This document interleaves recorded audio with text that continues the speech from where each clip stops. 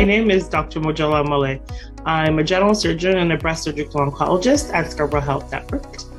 In terms of what we see in breast disease, so I see both benign and malignant. When we say malignant, that is cancerous masses. But oftentimes there's a lot of women that come in with just something feels abnormal for them.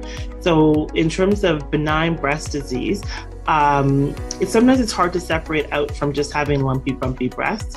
So things that you should be aware of when we talk about non-cancerous lumps in the breast, such as fibroadenomas. So this is just a smooth, round mass that's sometimes found in the breast.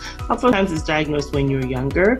When you're older, like over 50, if this is a new diagnosis, we tend to always get biopsies of these because it's not common. It's more common in young women in your early teens and in your 20s. And usually this will just feel like a small, smooth, like a grape that you can move around in your breasts. It's non-painful, although some women will say that it is painful if someone bumps against it or if they rub against something that it might hurt them. Any lumps in general, you should bring to the attention of your family doctor to check out for you. So fibroadenoma on their own do not cause any cancer, and they're benign, and usually we watch them for 2 years with ultrasounds every 6 months, and if that's fine, we just move on from them. The time that we always get concerned about them is if it rapidly changes in size, so all of a sudden it grows really big, then that is that gives us pause for concern, and at that time we'll get a biopsy of that. Other things that you find in your breast are cysts. Cysts are very common. Some women have more cysts than others. Cysts grow and change with the cycle, where you are in your cycle, and they could actually sometimes be quite painful. We don't tend to remove cysts or drain cysts because they'll just keep on coming back. But we do talk to women about some lifestyle changes they can make that could help the cysts change in size and to prevent them from having more symptomatic cysts. So things like cutting out caffeine, cutting out chocolate, heavy fatty meals, and not smoking are things that kind of help breast cysts to be less painful and to hurt less.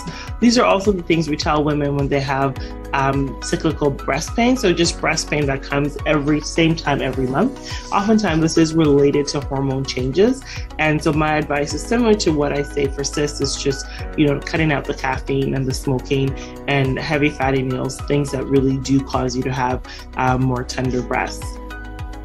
At the last area when we talk about part of benign breast disease is breast discharge from your nipple. So nipple discharge, so when you're not lactating, so you're not producing milk, is not something that is, it is something that is common, but it's not always something that's worrisome. So oftentimes this could be milky in color, clear, or greenish. All of this is just part of fibrocystic breast disease. Even that said, if you're having nipple discharge, sometimes it comes out on its own, or you wake up in the morning with it in a tissue on your bra or your nightwear. You should bring it to attention to your doctor. We will investigate it to make sure that there's nothing else that's going on, and then say, what, it is nothing to worry about. Just, don't press on it. The more you press on your nipple, the more stuff will come out of it. What to be concerned about is if you have any blood coming from your nipple.